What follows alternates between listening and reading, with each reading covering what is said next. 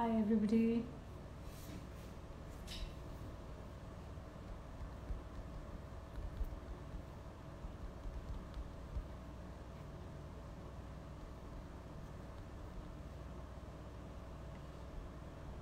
Hello everybody. We should start shortly. I'm just waiting for Jannat to join us.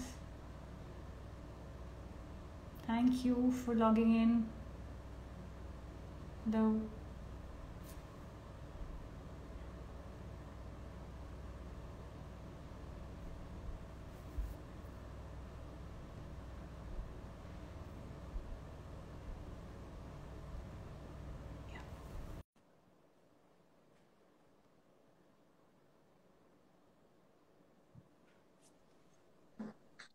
Hi Jannat. Hi, how are you, Tanya? I'm good. How are you? All well. Thank you so much for having me. Thank you for being here with us. It's an absolute pleasure to speak to you and get all your insights on how to design luxury spaces using stone. So Yes, thank you very much. I'm just going to give a quick introduction to you just for the benefit of our audience. yes, And then we'll just start off straight away. Okay, absolutely. our format is fairly simple, a few questions. And then we'll close with some questions from the audience if they have any. And that's about it. We'll try and stick to about 30 to 40 minutes. Thank Sure. you so and so Jannat Vasi Interior Design is an award-winning multidisciplinary boutique practice based out of Mumbai. Founded by interior architect Jannat Vasi, the studio's expertise lies in interior space planning, conceptualizing, design development, and execution. Honing her skills with acclaimed architects and having graduated in interior architecture from Raffles, Singapore, and furniture design from Pratt, New York, with honors, Jannat has acquired a significant coterie of clients over the years. Her work has been internationally recognized and featured in multiple global publications, including Vogue Living, Architectural Digest, Elle Decor, Living, etc., UK, Good Homes, amongst others. The studio undertakes luxury residential projects as well as commercial and hospitality projects, where Jannat delivers unique aesthetic spaces to our clientele, which are functional, well budgeted, and characterized by a strong personality that leaves its mark. Vasi also believes that design strategy starts with human experience. The heart of Jannat's designs resonate with her innate style of class with color. Her signature style is a modern aesthetic approach with a balance of bold palette, embossed textures, and unique surface treatments. Thank you, Jannat. It's an absolute pleasure to have you with A Class today. Thank you. Uh, my first question to you is based on today's theme, which is design of luxury spaces. And since you have been working in luxury residential projects, what are the latest trends in today's homes? So I feel that, Tanya, when it comes to talking about trends, I feel that a home is a very personal space and it's very important to design in a way that it reflects the client's personality and their taste, and it's an embodiment of everything that they love. Having said that, definitely because we are so well traveled and we are open, and I feel that now the entire global community has become so close and everyone is well informed with what the other one is doing, and what are the new collections there and everything. So I feel that when it comes to getting in a new trend or incorporating a new trend, it would probably be something that the client really loves, in terms of if they feel that they currently want to dress a certain way, or they're following certain fashion brands, or they love a certain kind of culture of a particular city where they travel very often. So I feel that getting that into my space so that it is very taste specific at the end of the day, because that's the reason why an interior designer is hired at the end of the day, to kind of definitely impart your style and your aesthetic, but to do it in a way that when you enter the space, it looks like it's your home and it's comforting. And, like I said, it's all about human experience. So definitely today, if you see the fashion circuit also, which I, follow, and I take inspiration from everywhere. It's not only interior design. It may be from a museum, or it may be like even a street of a city in Europe that I really like, or like a fashion brand and the kind of stuff they are doing. I feel that today design is about minimalism, but it's also about injection of, like I said, bold colors, but done in a very mature way. I see people doing color, but I don't see them using it in the right way. I feel that there is a certain mood that every color imparts. So if Yeah. you do it, if you do it in a way which is really thought, and you know what kind of vibe you want the space to have, then it has a very positive effect. So I feel that that's important. Also, experimenting with materials. So stone would be one of the most important materials that we experiment with in my studio, that I personally really love. So definitely that, and different textures, giving different kind of, I think lighting is important. So all of that in one space, I feel that's how we get a trend. So trend is something that will still pass, it would come and go, but something that is truly what you love when it's your home, that is something that's going to stay, because we don't make a house that often like we change clothes. You make Yeah. your home, like I would say, it's your dream home. So when I Yeah. have clients to me, and their luxury homes, they have been saving for a certain amount of time, and it's very very close to their heart. So it's kind of my duty and responsibility to make sure that what we deliver is something that they love. Yeah, that's a beautiful thought as well. So you, like you mentioned right now, your designs are obviously, they're a reflection of your experiences from around the world and fashion and everything else, right? When you pick up flooring, let's say for projects, and because you're talking about stone here, what are the qualities that you look for? That would resonate the client's style, personality, and sometimes even your own. Yeah, yeah, yeah. No, absolutely. It's very important. So I feel that it all starts with the client and their brief, but it boils down to something that I need to love as well.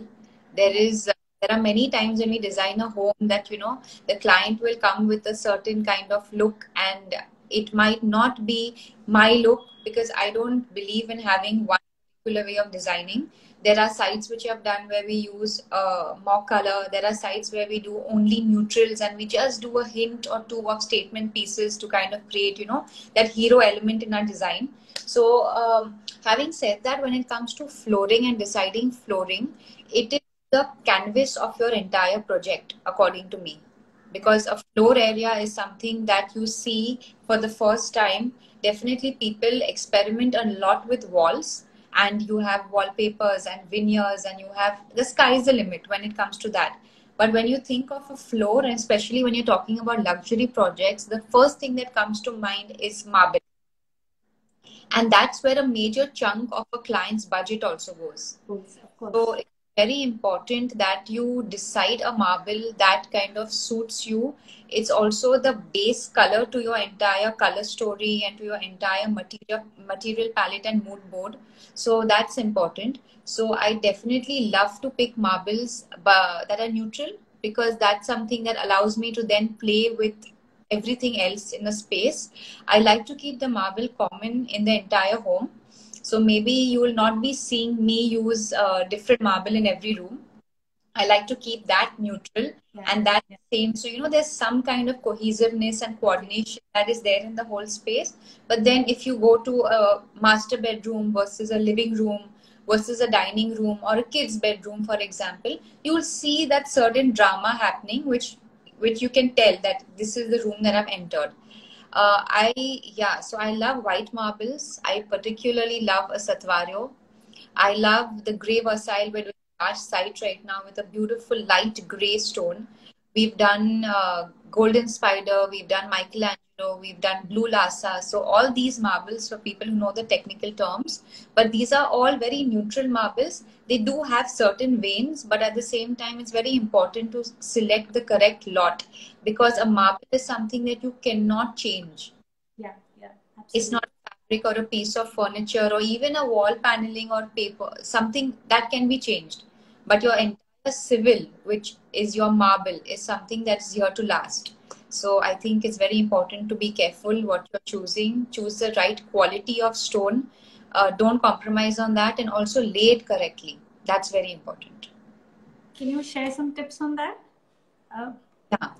No, absolutely. Because, I have a lot of friends of mine who are not from the industry, and they come to me, or like, people who I know, and they're like, look at, we've got a stain in the middle of our living room, and there is some kind of, discoloration that's happened, and why is this happening? And can you tell us what to do? So I feel that after a lot of research that I've done, with my contractors and with the technical teams, we have identified that the lead that is there in red reti, your normal reti, which is sand, Yeah. is something that contains iron, and that iron is soaked by a porous marble, especially whites, because if you're doing a colored marble, you might not see it, that it's not that visible and it's not that prominent. But if you're doing a white marble, and all the marbles that I've stated are predominantly light cream, or they are white or light gray, you'll see that. So it's important to use a white sand.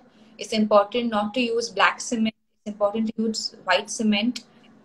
Also, today, a lot of the leading contractors are recommending us to not use sand and cement, and to use bonding material. So you apply bonding material on the back of your marble, which anyway has a mesh layer, so it becomes very strong. And Right. then you apply the same bonding material, the glue, onto your surface and stick it. So that is something, after doing IPS and PCC, which levels the floor. So that is something that's much better, and your marble is protected. Right. Right. That's something that's important. That's very interesting to know, and I'm sure that's super useful. I mean, I didn't know about this bonding material thing, So I mean, there's some research that has gone into it. I'm glad you've shared it with us. Yes, so there So are brands yeah, like, people who are watching, there are brands like Caracol yeah. and Bal, any other brands that you can use and research on. Use them instead of using this. I would say in terms of cost, it's a little more expensive, but at the end of the day, because you're buying a product which also is of a certain value, you're doing justice to maintaining that. And I think that's very important. Okay. So moving on from flooring to detail design, right? A lot of you in your work, one can see a lot of patterns, textures. Even some of the stones that you mentioned, they themselves have a lot of texture, and you play around with stone. Like you said.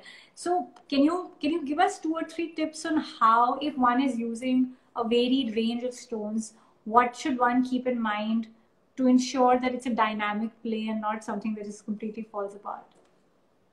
So I think it's very simple. It's the rule of contrast that you have to follow, and that's something that's always worked for me. It's a very simple thing. It might look like there's a lot of thought gone into it, but if you mix something that is very glossy with something that is a matte, it tends to look very nice. I feel also, if you do your heavy textures on the wall, probably, and then you go for like a plain, clean marble floor, that's nice. So I always like to mix marbles, and if not mixing marble with marble, I feel mixing a marble with wood, that we're currently doing in one of our projects, which is turning out to be really nice, where we're taking walnuts and we're taking oak, and we're putting that in the floor, and that's going to be our inlay in the entire marble. So Oh, something. yeah, that's very interesting. We've also done a lot of metal inlay in our projects earlier. So we take a marble that is plain, because definitely when you're doing patterns, you don't want to put a pattern in a veined marble.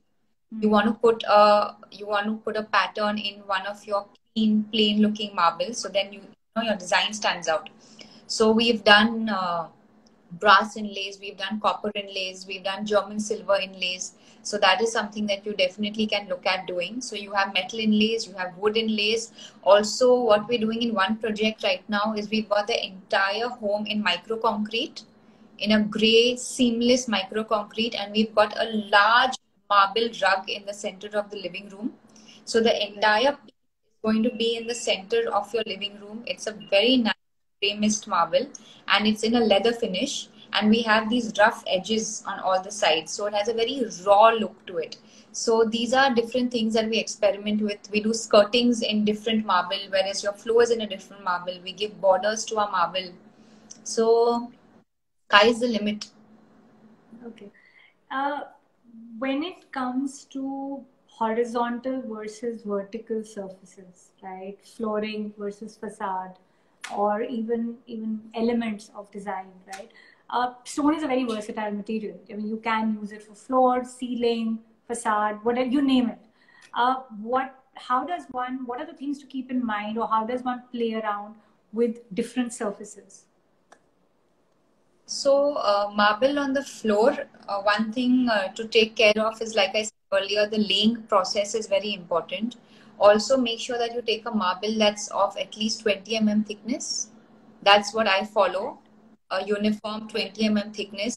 Also, it should be coated on all both the sides. That's important. It needs to have a mesh. Also, there's a process called vacuuming, which means that because see, marble is a natural material, and Yeah. what I say is that marble is literally like art. It's natural art. It's God's creation. So definitely, it is going to have the imperfections which are a part of that. But if you, a lot of companies, the leading companies like A Class and so many other companies, they're doing these resin bonding. So when you do that, the marble becomes really, resistant, and it becomes very tough, and the flexural strength increases. So that is something that you need to take care of when you're doing flooring and polishing. When it comes to walls, there is a lot that you can do. You can play with different surfaces. You can also, so if you, I feel there are two things. One is if you're doing a veined marble or you're doing a colored marble, you're doing an exotic stone, then it needs to demand that attention. So I would suggest to leave it just the way it is. Either do gloss if you like, or if you want to do matte, then do a lovely leather finish. That also can be done. When it comes to the planes, what you can do is you can play with CNC routing there, and you can do these lovely fluting, which we're doing in a lot of our projects. And I see that when that is done, it adds a completely different 3 dimension to the whole marble. So that is something that you can do. When it Sure. comes to furniture, because we do a lot of furniture in marble, I would like to tell people that don't shy away from using stone in your furniture, especially your built-in furniture, because definitely because of the weight, you don't want to do standalone furniture. You want to do more built-in furniture. You can do coffee tables because we've done that before. We have these huge, heavy 100 kilo coffee tables, but we put a rug beneath, so it becomes easy to move it, as compared. So we've done stuff like that, but definitely your consoles and a lot of different cabinets, shutters, we've done marble shutters, we've done vanities in marble. So that is something that you can do. You can get the same tone in your entire room. So just as you paint the surface the same color and then do the cabinets in the same color, you can also look at doing that entire concept in a stone. That looks very nice. Also, another thing, Tanya, when it comes to ceilings, people are a little wary of using marble because of the heavy weight. So there is a technology where you can shave the entire marble into a much thinner piece, into half its thickness, put a honeycomb back, and then stick it on your ceiling.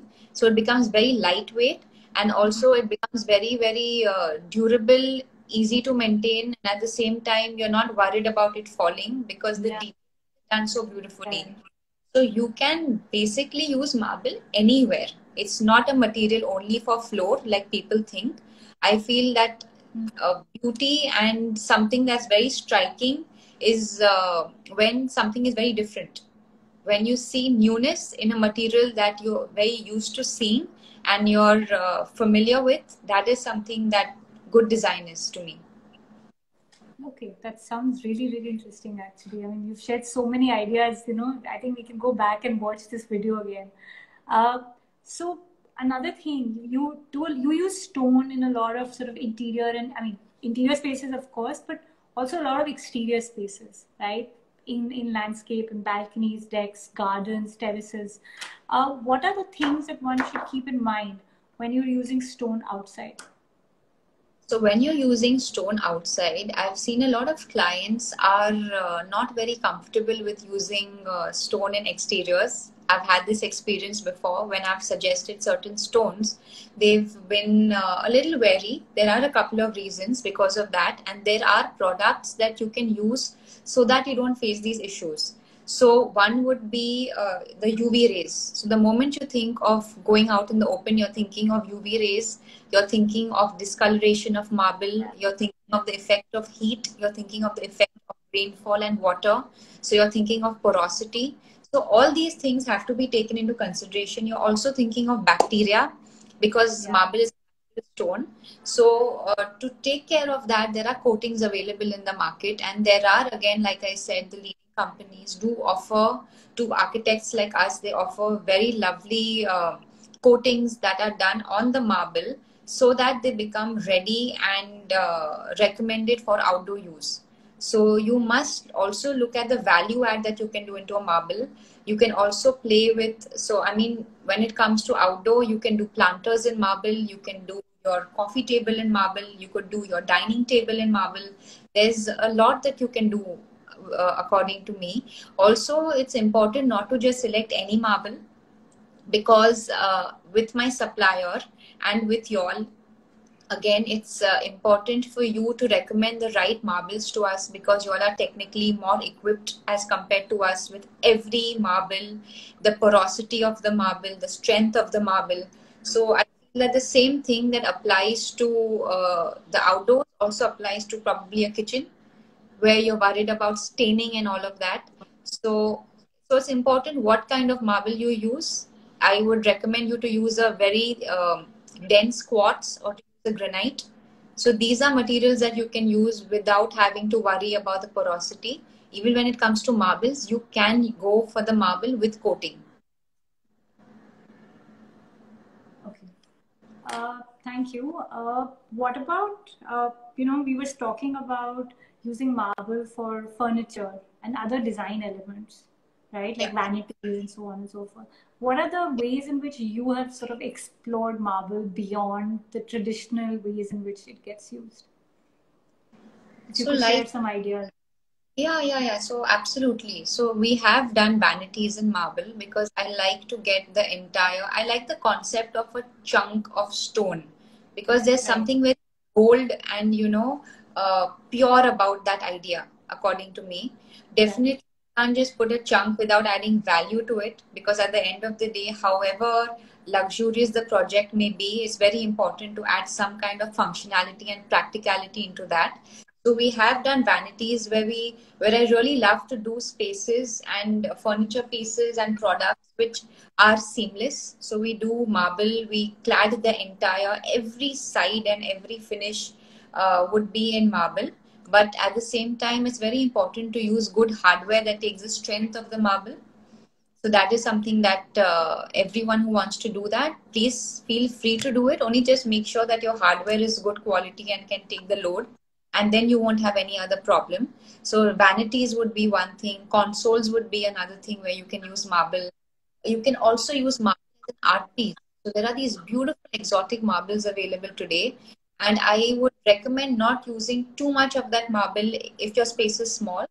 But if your space is small and you want to use just a little bit of that, you can create an art piece and you can actually frame that marble beautifully. Yeah. So that you can also play with opaque marbles and translucent marbles like a crystal or a onyx together. There's a marble called Patagonia which gives you that kind of effect naturally. So if you want to create that effect, that can be done. There is a marble blue Lemurian. So we're actually doing this blue marble which has like these mother of pearl tints into that. So I feel that play of different marbles together looks very nice. We've done coffee tables in marble. We've done a bookcase in marble. Apart from a lot of bathroom, we've done bathroom frames, bathroom mirrors. We've done Right. CNC routing, and we've done 3D cutouts into marble. So the entire thing looks like a jali. The entire Right. surface looks like a jali, but it's all in stone. So it becomes very easy to maintain also. So, Yeah. and it's very unique for the client. So Mm. I feel, and also it demands a lot of attention and a lot of value. So that is something that I like to do. So just think of marble being a material which you can play with, have fun with, and make sure that you do it correctly. Take the guidance of your suppliers, and I think you should be. Okay, thank you. That was super useful, Jannat. I think you've shared so many ideas as well. But we obviously have limited time today. So I'm just going to quickly, I mean, a lot of people have said hi, hellos, and you have a lot of followers here. But I'm going to pick out maybe just two questions and I'll ask you those from the audience. So one is, how do you protect wood inlays on flooring? So basically, wood inlays have to be coated again. So like how you polish your marble and you do mirror polishing or any polishing that you may prefer. For wood inlays, you need to coat the marble. So that coating is very important. You can get a matte PU coating, you get polycoat coating. So when it comes to that, I think a company called Ica by Pidilite is very good. There's a company called Color Coats, which is very good. So these companies can give you solutions to get your wood coated. So that is something that is needs to be taken care of before inlaying it. Also, the same thing would go for your metal inlays. It has to be coated before you put it, so it doesn't tarnish or change color and wear over time if you want to maintain that beauty and the glossiness of it. Okay. And another question is, what kind of quartz stone do you recommend in kitchens to avoid staining? So there are many natural quartz stones available in different colors. They go by different names. So every company has a different name for it. There are a lot of companies who are actually not a lot, but there are a few companies who I would recommend who do artificial quartz, which are so Kalinga stone would be one. Your Caesar stone would be one. There's Dectin, there's Laminam. There are all these different products that are not natural, but they are man-made, but they are very dense and they also are stain-proof. I've done the testing myself. So that is something I can recommend. And when it comes to naturals, there's an entire variety of quartz if you're looking for color. So it's just about what you can explore and find, but there is a lot out there. Fabulous. And thank you for sharing all your ideas. It looks like there's a lot more that we can even talk about stone with you. But Yes. I'm going to keep it short and sweet. I'm really glad that you shared all your sort of insights as well as tips with brands also mentioned. So that's super Yeah. useful for our audience. One last thing that we do is we follow the hashtag Let's Talk Design. So if there was one thing that you had to say about stone with Let's Talk Design, what would that be? I mean, there's a lot that I can say about stone. I can just keep going on and on. But I would say that stone is a natural piece of art that you can buy. You can frame it. You can really add value to your space by using the correct marble. You can do it in any way that you like. So just experiment, be creative, and be original. Get some uniqueness into your space. Thank you so much, Jannat. A-Class celebrates 50 years this year of being in the industry. So as a gesture, we're going to plant a tree on your behalf and you'll get a certificate from us. Thank Thank you you so for much. being part of the A-Class journey. And it Yes. was an absolute pleasure to have this conversation with you. Likewise. Thank you so much. Thank you for everyone who's here. Lots of love to everyone. Yes, thank you. You have a lot of friends and family and followers here who said hi, and you may want to go through the messages later. Okay. But I would get a little distracted, but I'm going to see it now. Yeah. Okay. Thank you so much. Thanks a Thank, lot. Bye. thank you. Bye.